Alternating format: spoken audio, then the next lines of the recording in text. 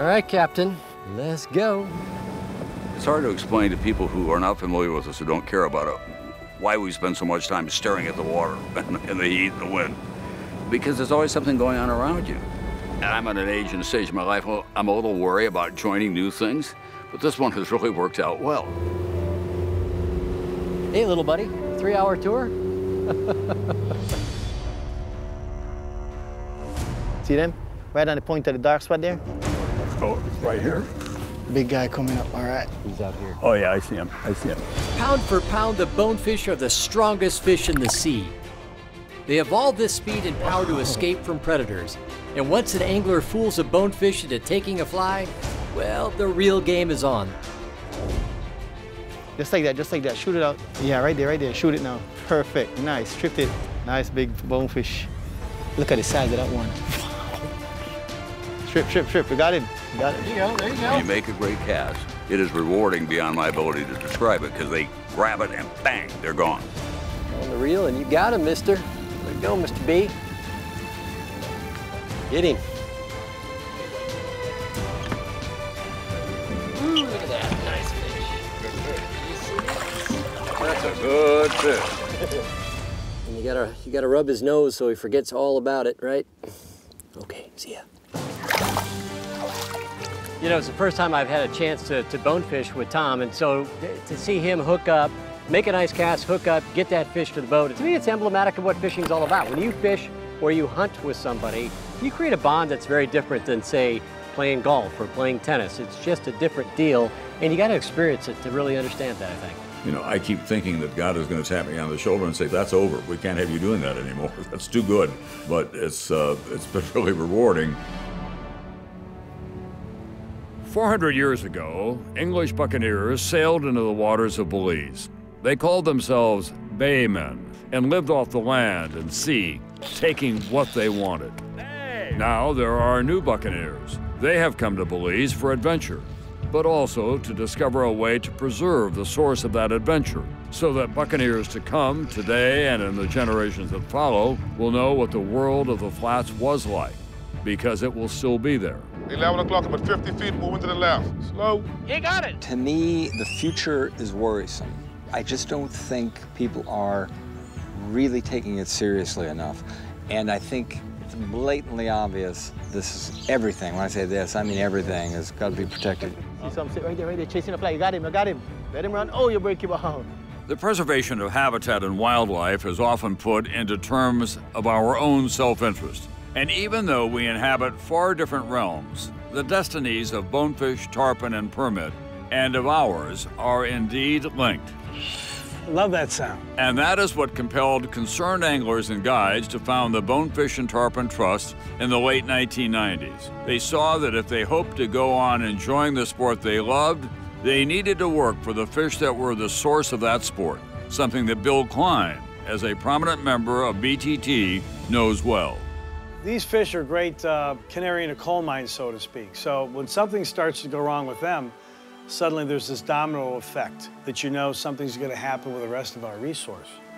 The average fisherman has to understand that, you know, if he loves his sport, it's time that we have to realize he has to start giving something back. So a couple fish moving up here, coming back up your way. Well, you look at what we're doing in saltwater, there's a lot of programs going on, whether you're a trout fisherman, steelhead fisherman, bass fisherman. There we go. I think it's very important that we want to make sure we protect and have a sustainable fishery resource in the future.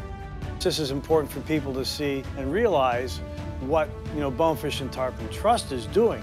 You know, the scientific aspect of what they're doing actually will help them better understand their fish and their habitat. One of the reasons, and we always get this question, why are you tagging bonefish? And the number one is to figure out what are the movement patterns of bonefish. We don't know, for example, if you catch a bonefish at a certain key, is that bonefish always going to live around that key or is it going to move somewhere else? Each tag has a 3-letter code, and it's got 2 websites where people recapture that fish. They can get on that website and report the recapture for us and help out with science. To get a tag in it, I think he knows what's coming. When we put it into the fish, where their dorsal fin comes down, there's bones that come into the muscle. We're putting that into the bones so that little dart sticks in there, and it sticks pretty well. All right, he's gone. Yeah. Bye. We know more about a lot of things than we know about our oceans. And tarpon, bonefish, and permit are included in that. Tarpon especially, they're long-lived, up to 80 years. They take 10 years or so to become sexually mature. And those types of species are the ones, just like sharks, that are most susceptible to impacts, overfishing or habitat loss. So if we start to see a loss of tarpon, for example, or bonefish, which also live a long time, over 20 years, then we've got serious problems. If you're out there fishing for these fish, then you are one of the participants. If you want to make sure that you have that day in the future, you've got to become involved, regardless of what method that you choose. It all matters. Turneffe Flats owner Craig Hayes makes his living off of the big three, but his concerns include all living creatures that inhabit the flats surrounding his lodge. And he's out to protect and save them, even if it's only one species at a time. A big part of Turneffe Flats these days is conservation. And one of our first major efforts was getting catch and release protection established in Belize. The other resorts in Belize really helped with that. And everybody got together, Belize River Lodge and El Pescador and the people down south, the Garbets and so on, to really push that forward. And it's really a landmark law. Nobody can kill them. The general population in Belize is quite aware that bonefish, permit, and tarpon are very important to their economy. We found that those three species are worth $60 million a year to the country of Belize.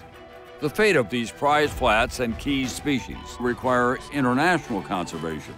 And it's a matter that cannot be limited to pure environmentalists, but is something that will have an effect on business and industry as well. That is why entrepreneurs such as Patagonia founder Yvon Chouinard are involving themselves in the preservation of habitat and species.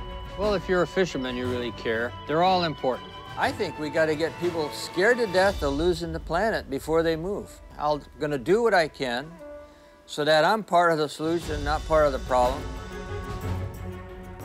Saving the planet is number one. Like David Brower said, there's no business to be done on a dead planet. There's also no religion to be done on a dead planet. Humanity. E.O. Wilson says we're going through the 6th great extinction. 12,000 species are going extinct every year, starting with the big species. Well, guess what? We're a large species. The best thing anglers can do for the fishery is always to practice a true conservation ethic. This can be seen in catch and release fishing, and even more by the use of barbless hooks and careful handling of a caught fish by keeping it in the water when releasing it. This all adds up to leading by example. The bitter lesson brought home to the Bonefish and Tarpon Trust is that human interference can impact a fishery for generations. The evidence is irrefutable in the decline of the large predators, such as sharks, down to the zooplankton upon which bait feed. For bonefish, the concern is with pollution and the loss of food. And the first corrective step is changing the minds of anglers and the public about these fish by creating an understanding of what these fish mean to the environment, the spreading of knowledge being the greatest tool. Going to the right, going to the right. Right there, drop it right there. Perfect, perfect, that's good. What's so fun about it for me is a chance to fish with Tom Brokaw. He's become a friend over these years. We've hunted together since in South Dakota. We've gone to his place in Montana. He really cares about the planet. He's done an awful lot to support the planet through conservation causes, lending his voice, lending his media outreach. It's such a great sport, and so much of the economy depends on it, that I'm pleased to do whatever I can to help it. Try it again on the dark spot again. Yeah, I see. Yeah, see that lone fish coming out? As soon as that great fish is out there, you make a nice cast, you hook up. I mean, it's just such a completion of a really rewarding experience. There we go! You got him? You got it? You got it? At that moment, you're hooked. I mean, there's just no fish like a bonefish. And if you can do it with beautiful surroundings around you, and it's pretty darn hard to beat. Coming to you, coming to you. Whoa, get out that mangrove. You tangle up in there. I'll get it off, I'll get it off. I'm not sure if we go to get this fish here. There you go. Nice fish. All right, man. Sweet! That is bonefish there, mister. Oh. That is a bonefish.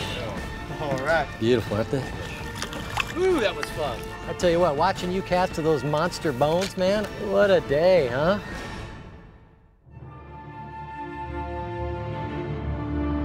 Tom just loves to fly fish. Even as many years as he's been doing this, you know, like the rest of us, gets bitten as soon as that great fish is out there. Those kinds of moments of just sharing sheer enthusiasm and euphoria with the people you like the most. At the end of the day, fishing is just about having fun. If you can't have fun fishing, boy, try something else.